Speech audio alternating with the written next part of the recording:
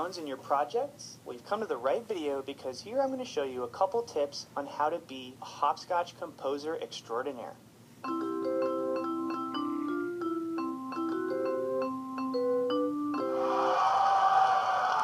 So why don't we look under the hood? So you're in the editor, grab a character, any character you want, and let's give them a new rule. So tap on Add a New Rule, and this is the When's menu. So here, let's pick When Character is Tapped.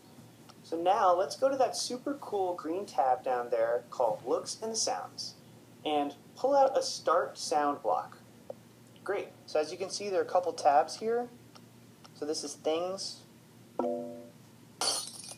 lot of cool stuff there. We've got the notes you saw before. Other musical instruments. We got some cool nature right here. And of course people. So you might notice this little bubble over here with the number.